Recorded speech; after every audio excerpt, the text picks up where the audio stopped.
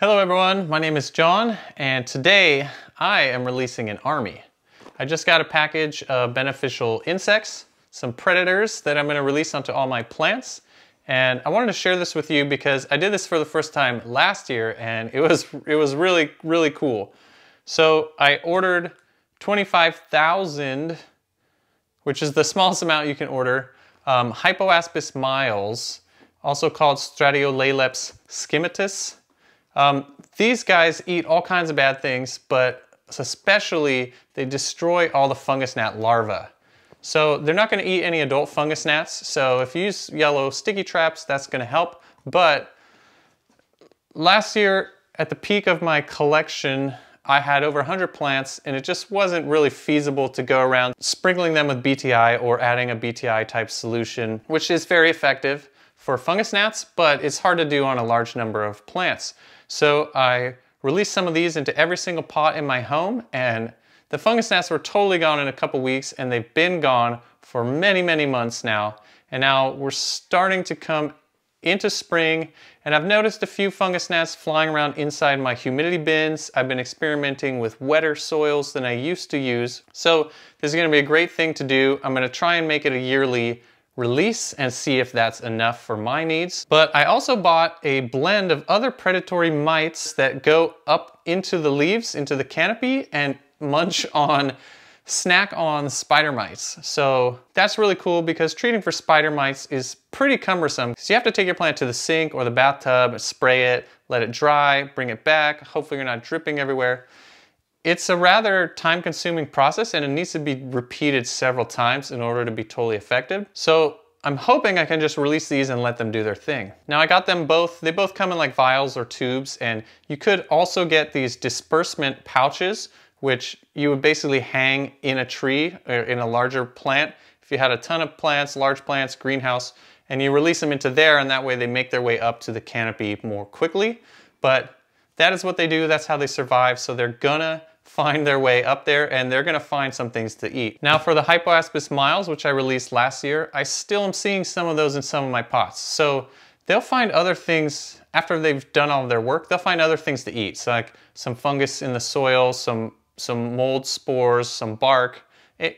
They'll find decaying matter, and they'll clean that up for you. So really, I've been really happy with those. Anytime I see those little guys crawling around on the pots, they come out after you water. Usually you'll see them wandering around. I just feel really good. I know that that plant is in good hands. So I'm super excited to do this again, and I hope that a lot more people will get into this because the idea of releasing bugs on purpose into your home is really scary, and anytime I tell someone about it, it's the first thing they ask is, in your home? Like, won't there just be bugs everywhere? And I've never noticed them anywhere. They seem to like to stick to the pots. Somehow I'm sure they're traveling from plant to plant at least some of the time, but I've never noticed it. All they want to do is stay alive and eat all those other nasty things which could be harming your plants. So I'm going to crack this open. We got to release them today. So here you can see you need to pay for overnight shipping with these because they are alive and they will die. Luckily, the company I ordered from, naturesgoodguys.com, they're located in California, not too far from me. So the overnight shipping cost is not that much. I paid 12 bucks for overnight shipping. Not a big deal. Oh, great. They've given me a nice infographic. So here's the new one that I ordered, this special blend predatory mites. So these will eat all kinds of things, but they're specialists at destroying spider mites. All right, anyways. Okay, so this is the container of Hypoaspis miles, Stratiolaleps scimatus. So these guys live in the soil. They'll munch on the fungus gnat larvae especially, but also root aphids and thrips larvae, anything like that. It says these are good for spider mites too, but they prefer to stay in the soil. They're not gonna wander out into the leaves all the time. Here's Nature's Good Guys special blend. Oh man. Okay, so this thing is crawling with little warriors. It really is. I'll try to get a close-up of that. Okay, so just look at all of them. These little red guys running around in there. They look hungry. Last time I ordered this, I didn't really see them crawling around in there, but they ship these in all life cycles. So there's gonna be some adults, there's gonna be some eggs, there's gonna be some larvae, pupa, whatever stages they go through, I don't really know.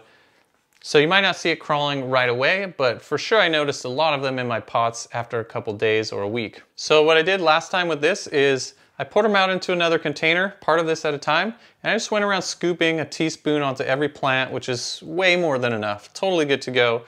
And then afterwards there's leftover, I did some more and distributed it around, and I made sure to put quite a bit in my outdoor plants as well so that they can hopefully have enough to repopulate and survive out there for a long time. Now these guys are in much more concentrated containers, so, all right, so they're really like racing around in here. So I was gonna dump them into like a larger container and then like scoop them.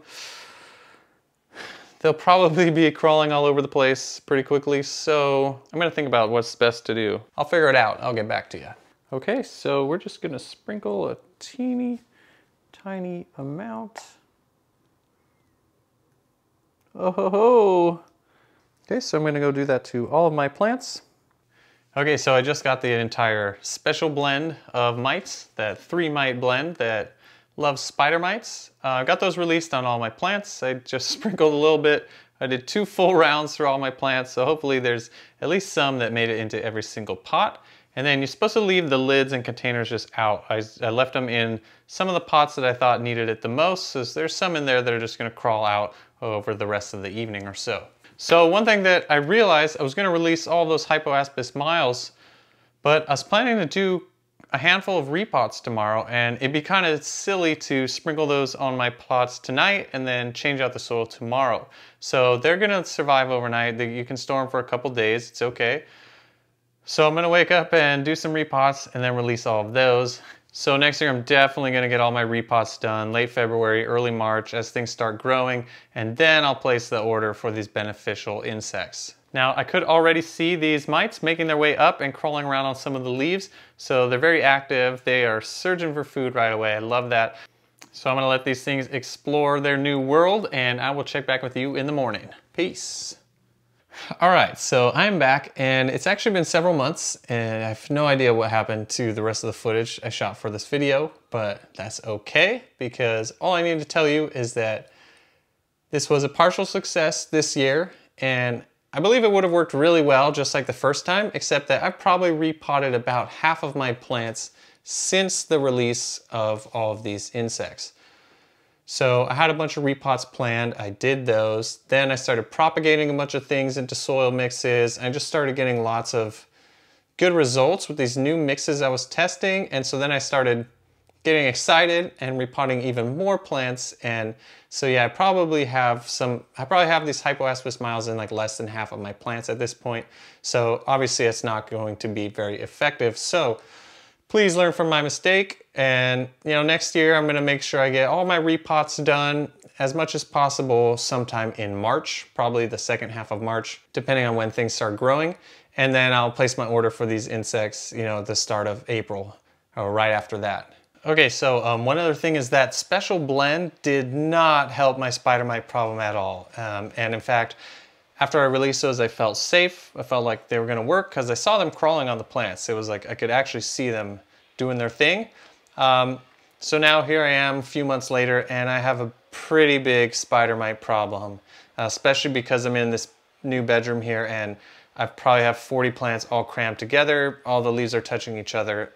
Yeah, so that didn't work at all, and maybe because I released them too late and the spider mite problem was already bigger than I thought, but what my big takeaway was from that is that in that blend, because there were 3 different predators in that blend, one of those predators is always talked about as the #1 beneficial insect for countering spider mites. So next time, instead of getting a blend where that #1 killer only makes up 1/3 of it, I would just invest that money into 100% order of that spider mite specialist. And I hope that that would do a much better job.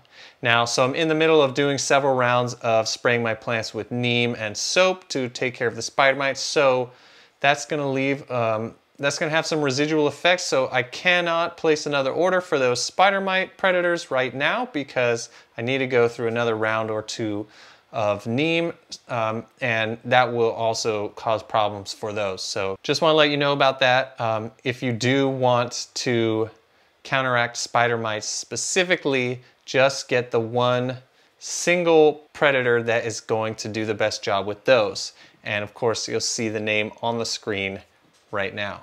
So luckily, of course, there are other things you can do. You know, we can use the yellow sticky traps.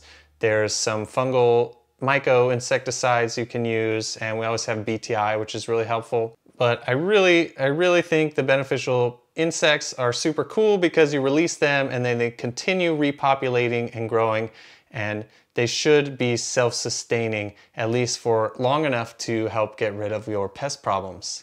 So the biggest takeaway I want you to have from this video is that this stuff does work, and there's not going to be bugs crawling all over your face when you're sleeping, as sometimes I know people are afraid of that, but yeah, it works. I don't see them anywhere in my house. They stick to the pots, and they definitely do a good job, but you got to keep them in the soil, so don't be a fool like I was and repot all your plants after you release them. So I'd love to hear what you think. Anyone nervous about this? Releasing bugs on purpose into the home, or are you excited about this? Have you tried it? Do you want to try it? Definitely, I would love to hear all of your thoughts about it. And if you enjoyed the video, please do me a favor and hit the like button, and I hope you'll consider subscribing if you have not already. And for more plant content like this, you can also head over to my Instagram at Enlightened Gardener. I'd love to see more of you over there as well. But thank you so much for making it this far into the video, and I hope to see you in the next one. All right, peace.